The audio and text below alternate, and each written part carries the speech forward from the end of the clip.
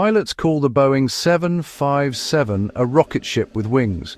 This narrow-body climbs so fast it can outpace wide-bodies twice its size. And it's all down to brute thrust and clever aerodynamics.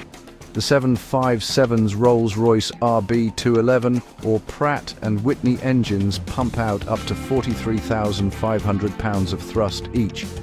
But here's the catch. The aircraft is far lighter than most wide bodies. That gives it a thrust-to-weight ratio other airliners can only dream of. Its long, narrow wing is built for efficiency, high lift, low drag and rapid rotation. With low wing loading, it leaps off the runway fast and climbs like a rocket. Initial climb rates can top 4,000 feet per minute, clearing obstacles and terrain with ease.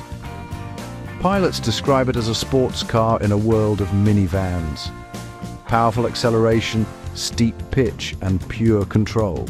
Even fully loaded, this thing climbs like it's got somewhere better to be. Up to 87,000 pounds of thrust. Steep climb rates, loved for raw performance. One of the most overpowered airliners ever built. The 757 doesn't just take off, it launches.